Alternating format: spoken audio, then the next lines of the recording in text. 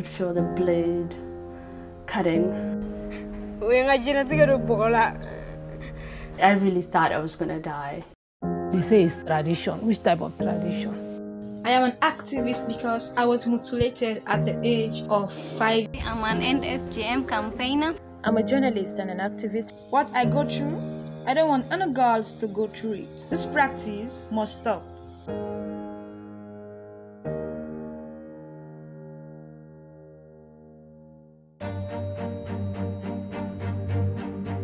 In a campaign for 10 years now, TV, radio, I didn't know how to use them. I used to knock doors talking to people, and my work was never recognized. But now I can say I'm very confident. I've amplified my work through social media, Twitter, WhatsApp, Facebook. I've seen a lot of changes in my community since I've begun engaging the religious leaders. Muslim leaders have delinked the Islamic religion from female genital mutilation, saying the act is sinful. The circumcision of women is not allowed in Islam. Aujourd'hui, on va parler des MGF, qui est mutilation génitale féminine.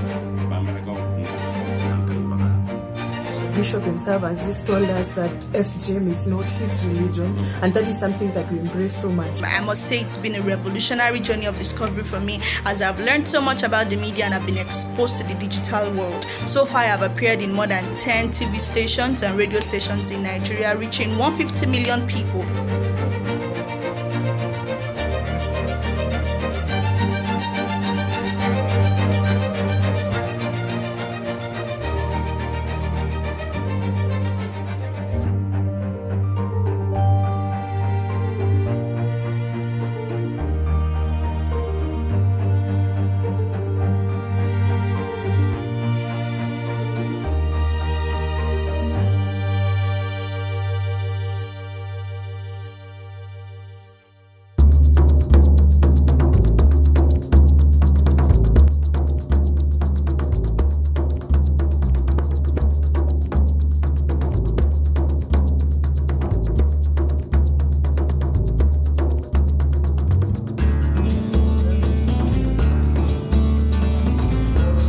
Global media campaign bring to honor as a community for everyone and go for this particular city.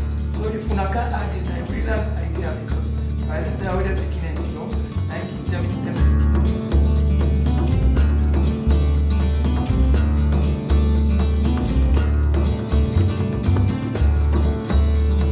follow that which is good, and it's very fine, very good for me.